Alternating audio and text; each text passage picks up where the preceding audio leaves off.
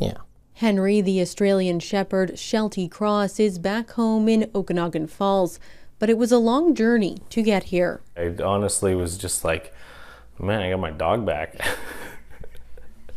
Like, holy cow, did not see that one coming. In early July, Henry was at a trial placement on an Enderby area farm, but he was spooked by fireworks and ran off. They were searching for him the entire 6 days before they contacted us. And by the time they called us, who knows where he could have been.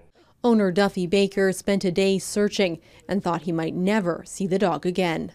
But Henry made his way to Sicamous, and people on the west side of the channel started spotting him on their webcams. As it was getting colder, people were getting more and more concerned about this dog. Sicamous Area Rescue K911 was called and was able to find Baker through social media. It's been 5 months, and then we get a phone call.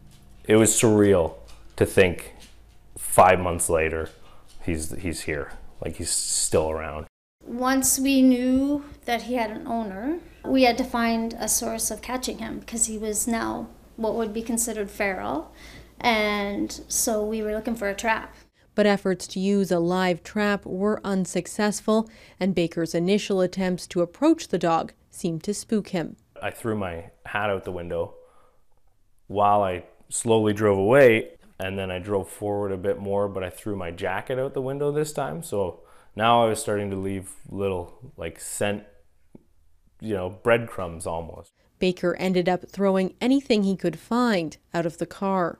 Sniffed the shorts and then sniffed my hand, and then that's when he put the paw on the step and kind of hesitated a bit, and then finally he just jumped right on my lap, and we just embraced and started crying, and he was howling and whimpering and licking my face, and yeah, it was pretty surreal to get a hold of him. With the help of residents and the animal rescue, Baker says he now feels like his family is complete again. I think people need to be aware that not to give up, because the dogs are able to survive much more than we believe. Megan Turcato, Global News, Sicamous.